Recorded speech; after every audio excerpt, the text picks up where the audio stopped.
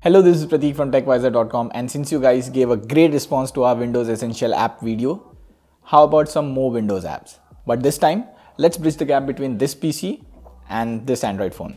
Like, you could use this phone as a Wi-Fi repeater, motion controller, fingerprint unlocker, and much more. So let's just jump into this.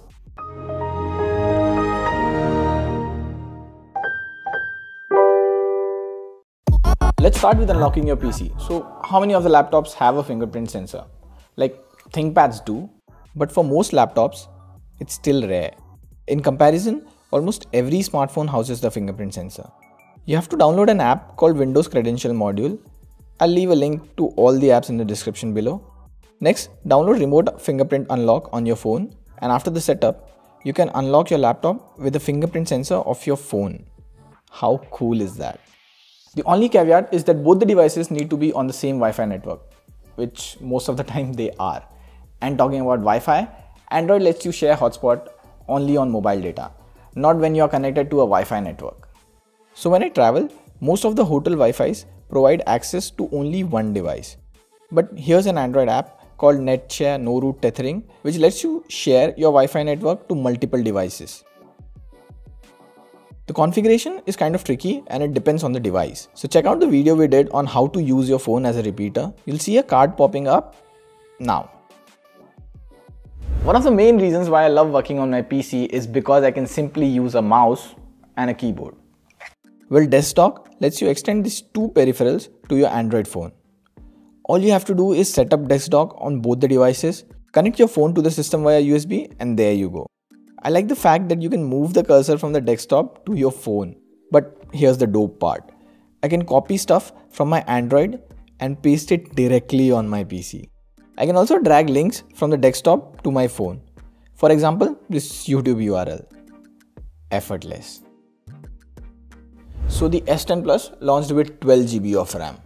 Damn, I mean this Note 9 and this laptop have the same amount of RAM. So why not use this powerful phone to play some Steam games? Because there aren't any good mobile games. So here is an app called Parsec which lets you stream games from your PC. All you have to do is download and set up the apps on both your PC and Android. Once you're done, the app streams the game to your phone and now you can play and control it from here. I usually start playing Steam games on my system and then end it with my phone on my bed. You might already know about AirDroid. It not only lets you send files between your phone and PC, but also provides call and message notifications. But did you know that when you press screenshot, it casts the phone's screen on your desktop, real time? This is a quick hack that most are unaware of. Check it out. Just for fun, I tried seeing what Mrinal is up to. Turns out, he's having a good time in the Apple ecosystem. But if all you want is to reply to your SMSs from your PC, you can use Android Web Message. Just open the link, scan the barcode, there you go. You don't even need to be on the same Wi-Fi network.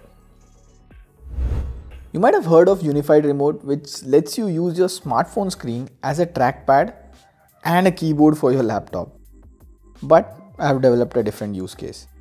The laptop at my home is kind of old with a buggy trackpad.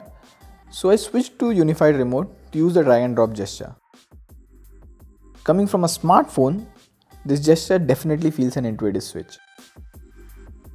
How cool would it be if you could use your phone as a speaker, an external mic, or a camera? So we have these three different apps which let you do so. Soundwire is the first of them. I have an old laptop at my home which my parents use to watch those marriage videos like every summer. But since the laptop is old, the speaker doesn't work well. So I use this app to convert my Android into a Bluetooth speaker. Cool hack, and now my parents think I'm some scientist or something.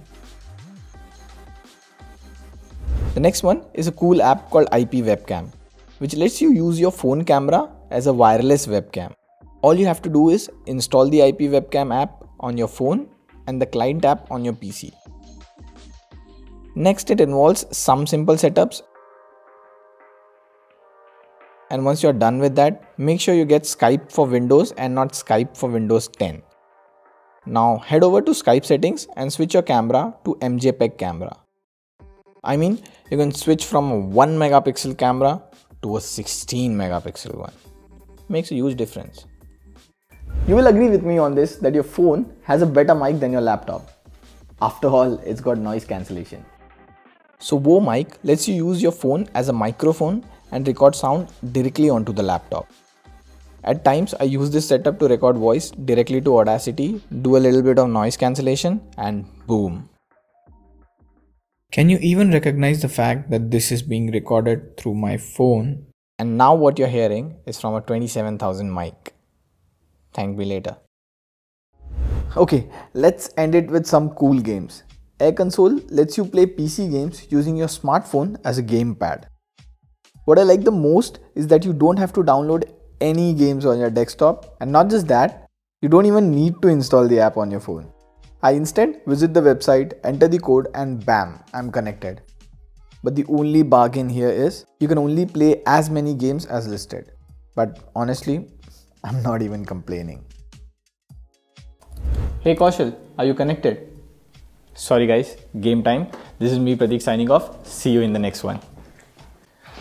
By the way, if you like this video, you know what to do, and we'll be coming up with more such videos. So make sure you're subscribed. See you in the next one.